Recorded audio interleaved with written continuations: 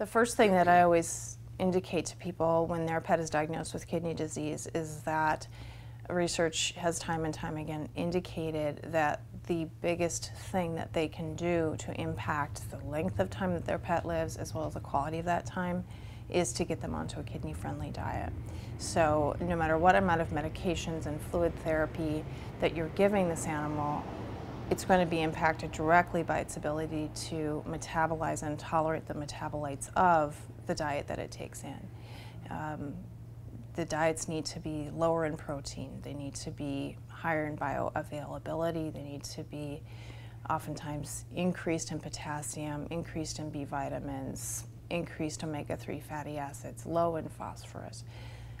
Calcium and phosphorus ratio needs to be addressed. That's pretty complicated. It should also be lower in sodium in most patients because kidney disease patients tend to have high blood pressure.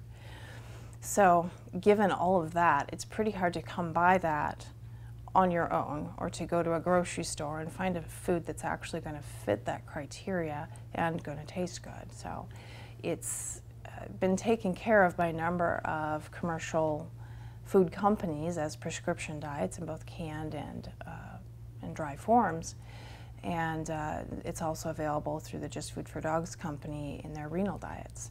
So if somebody wants to do a home-cooked diet with more wholesome ingredients, maybe more, I guess, feel-good ingredients when you read the package, and more whole food approach, that's available to them. So there's a lot of available options out there. The biggest thing is get the dog on a diet that will protect their kidneys. Same thing for a cat. The cats definitely need to get onto the renal diets, and I've had people tell me as soon as they get the pet onto the renal diet, whatever source it is, that suddenly they have a new pet, that the animal has more energy and their coat looks better and they're just feeling better.